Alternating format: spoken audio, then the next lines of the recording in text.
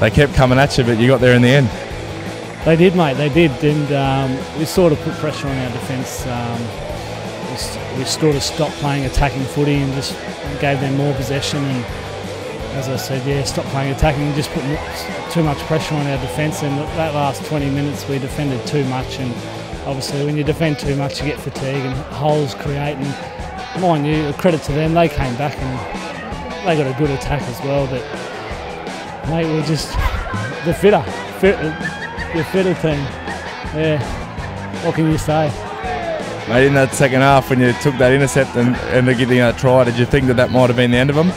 Yeah, I actually did, and I didn't think we'd slacken off then like we did last week against Pine Rivers. We didn't play the last 20 minutes, so we thought we'd continue to go on with it because we talked about it during the week, but I did thought it was over and I celebrated a little bit, and luckily I'm not embarrassed about it, so yeah.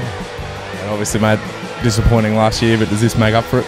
Oh, it certainly does. Yeah, last year we were minor premiers and we were going red hot favourites, beating Pine Rivers 6 times in 2 years, and they just turned it on the day. And we spoke a little bit about last year and got some inspiration from that. And this is better than 2010 by far.